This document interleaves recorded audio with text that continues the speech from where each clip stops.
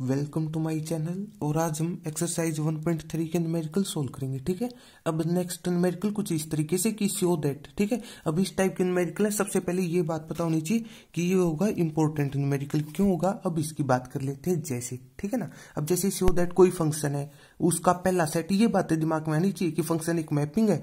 ये पहले सेट का नाम होता है, ये दूसरे सेट का नाम, कुछ भी लिखा हो, सही बात है। इसके बाद ये तो रिजल्ट है, कोई भी कुछ भी वैल्यू हो सकती है, हमें इन चीजों से मतलब नहीं होता। ठीक है, अब इसके बाद given by F x is equal to, अब ये बेसिक चीज थी कौन सी, कि फंक्शन की बेसिक डेफिनेशन की, मान लो एक्स से वाई हो, ठीक है ना, तो एफ ऑफ, यहां से क्या कह सकते हो आप कि एफ ऑफ एक्स वाई के बराबर। तो कहने का मतलब क्या है कि राइट हैंड साइड में कुछ भी लिखा हो, हमें एक तरीके से वाई नजर आना चाहिए, सही बात है।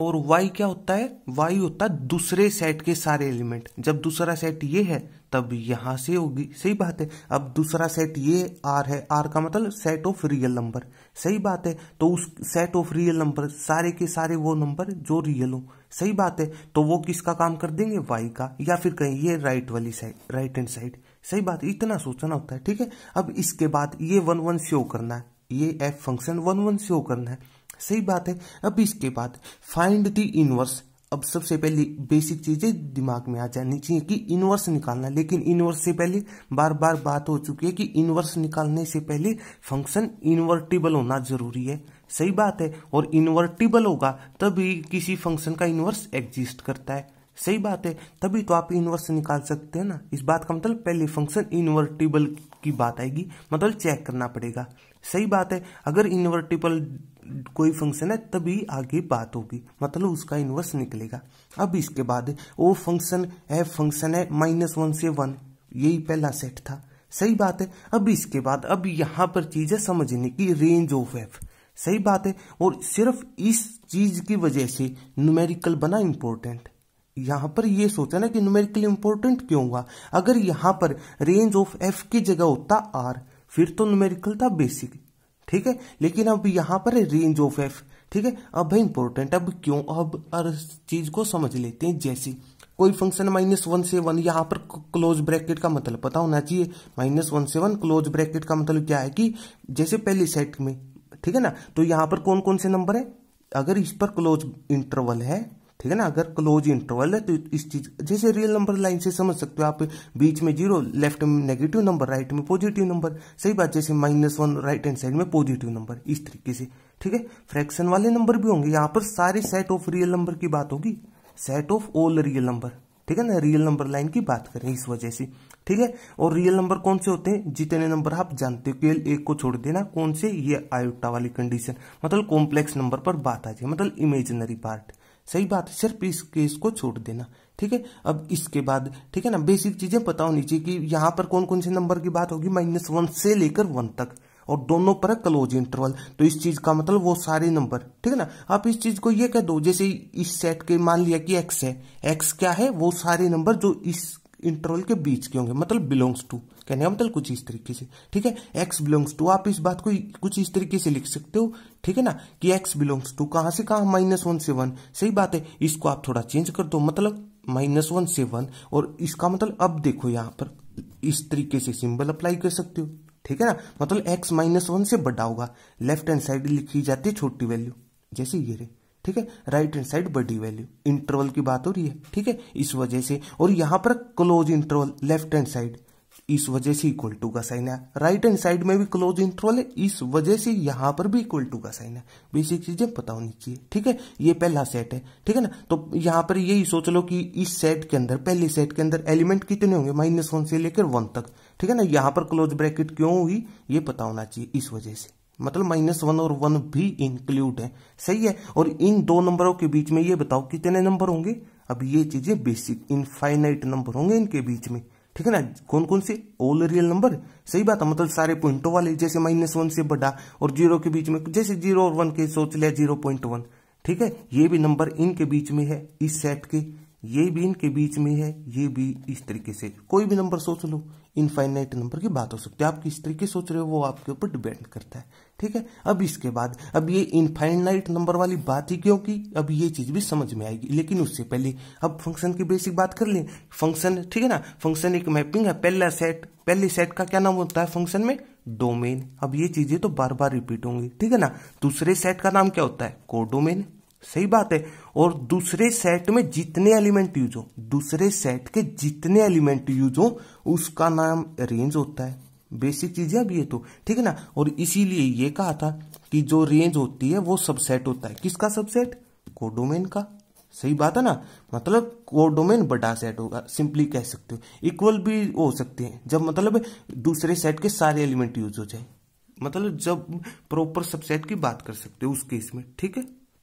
तो अब यहां पर कहने का मतलब क्या कि यहां पर लिखा था वर्ड रेंज, अब इस चीज का मतलब क्या है, सही है। अगर न्यूमेरिकल में होता है ये पहला सेट ये दूसरा सेट और ये कुछ इस तरीके से 1-1 शो करो, सही बात है। सिंपली आप 1-1 शो कर सकते हो। 1-1 की बेसिक डेफिनेशन, कितनी डेफिनेशन बताई थी, 3, ठीक है ना। बेसिक कंसेप्ट में ये चीजें आप चेक कर सकते हो, ठीक है। तो अभी यहाँ पर 3 डेफिनेशन मतलब डायरेक्ट रिजल्ट की बात करेंगे कि सबसे पहले हम इस फंक्शन को 1-1 शो कर देंगे, ठीक है। अब उसके बाद, ठीक है, अब यहाँ पर इनवर्स निकालना है, ये वाले कंसेप्ट की बात, ये है बेसिक कंसेप्ट, ये चीजें दिमाग में आनी चाहिए, ठीक है। अब यहाँ पर अगर यहाँ पर होता आर, सेकंड सेट सेम होता, तब तो न्यूमेरिकल था बेसिक, मतलब इस चीज का कि सबसे पहले फंक्शन 1-1 शो कर दिया, सही बात है। फिर करते हम ऑन टू, फिर करते ऑन टू, क्यों करते ऑन टू, क्योंकि इस वजह से, सही बात है ना। मतलब रेंज ऑफ एफ की जगह मान लो ये आर लिखा होता, हो सकता है ये सिर्फ ये बात लिखी ना हो, मतलब इनवर्स ऑफ एफ निकाल लो, डायरेक्ट ये बात हो, ठीक है ना। तो उस केस में वही इन्वर्टिबल कब होगा, जब फंक्शन क्या हो, बाइजेक्टिव, सही बात है। बाइजेक्टिव को आप अलग अलग कह सकते हो कि फंक्शन साथ में 1-1 हो, ऑन टू, सही बात है। तो इस कंसेप्ट पर चलते, सही है। लेकिन यहां पर दूसरे सेट का नाम चेंज हो रहा है, सही बात है। तो इस चीज का मतलब है ये वाला कंसेप्ट अप्लाई नहीं होगा, सही बात है। अप्लाई तो होगा लेकिन इस केस में मतलब इस एफ फंक्शन के हिसाब से नहीं सोचना है, ठीक है ना। मतलब इस वाली कंडीशन के हिसाब से हम नहीं चल सकते, सही है। इतना समझ में आना चाहिए यहाँ पर, ठीक है। इस रेंज ऑफ एफ का मतलब क्या है, सही है। अब इसके बाद तो ये सेकंड सेट हुआ कितना, ये भी तो काम की चीज है। मतलब इस बात का जैसे एफ फंक्शन के हिसाब से सोचो थोड़ा, जैसे एफ फंक्शन में ये पहला सेट, पहले सेट में कितने एलिमेंट होंगे, जैसे -1 से 1 इनफाइनाइट नंबर की बात कर ली, सोच लो इनफाइनाइट नंबर है ये इस तरीके से, ठीक है ना। उसके बाद दूसरा सेट, जैसे इसका नाम सोच लो थोड़ी देर के लिए ए सेट मान ली, ये बी सेट, ए से बी, ठीक है ना। इसका नाम एफ फंक्शन मान लिया, सही बात है। और दूसरा सेट ऑफ रियल नंबर कितने होते हैं, वो भी इनफाइनाइट होते हैं, वो भी तो इनफाइनाइट होते हैं, सही है। लेकिन इन दोनों में से बताओ, चलो इन दोनों में से सोच के बताओ कि सबसे दोनों में बड़ा सेट कौन सा होगा, ये वाला, ये तो चीज बेसिक है, ये भी तो रियल नंबर है ना, सही बात है। रियल नंबर कौन सी नहीं होती, ये आइटो वाली कंडीशन, मतलब इमेजिनरी नंबर, सही बात है। इतना सोचना होता है, सही है।